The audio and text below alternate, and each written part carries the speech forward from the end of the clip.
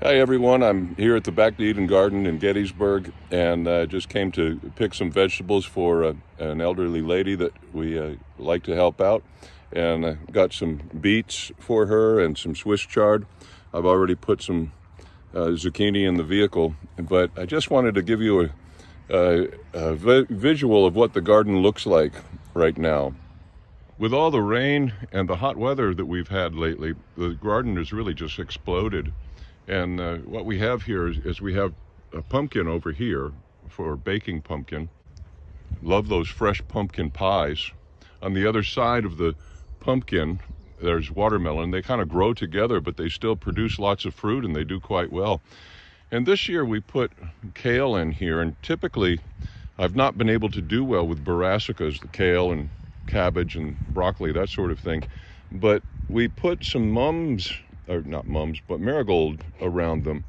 And my goodness, they're just doing tremendous. I mean, look at these kale. They're gorgeous.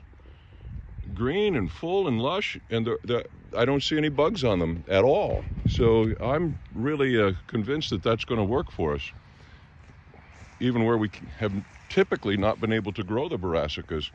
This is a volunteer pumpkin that came up. Last year I just left some pumpkins in the corner of the garden here in the front for people to take if they wanted them. Nobody took them, so some of them just went ahead and seeded themselves this year, and the deer ate a lot of them. And back in here we have cantaloupe and honeydew, and then toward the fence is the watermelon and the tomatoes. I just tied some of these up. They're doing just tremendous, and a lot of tomatoes, a lot of fruit on these tomato vines, and the peppers, man, they're looking good. They're growing just great. More peppers, the tomato.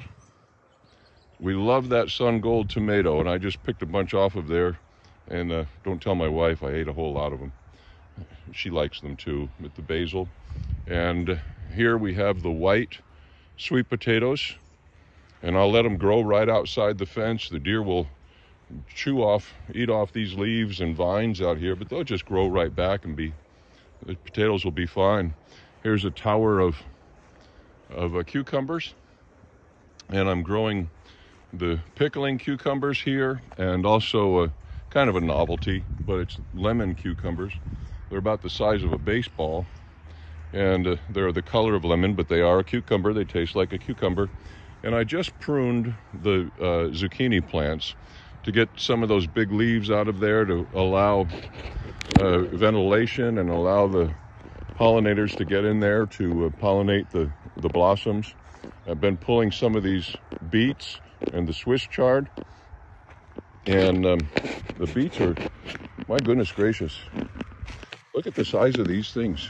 I mean, that right there, that's a little fuzzy, but that's kind of a typical beet right here today, these days right here. And we need to get some of these eaten and maybe get some more planted for a fall harvest. But here you can see the sea of melon vines in my composter. This will all fill in before they're done growing, and it'll be a little bit of a project to keep a walkway through here, keep a path open. And the winter squash, we like butternut squash quite a bit, and we love that stuff, and spaghetti squash and some other patty pan, and I think another variety of winter squash, and the Beauregard sweet potatoes that they store very, very well, and a row of pole lima beans.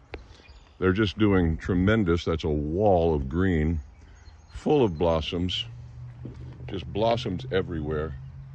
We're going to have a lot of lima beans here, and that's okay because we all like lima beans. We got a fungus on the green beans, and I probably should pull these out. I have a hard time pulling things out, but I should probably get these out of here and let that ground just kind of settle out for a little bit.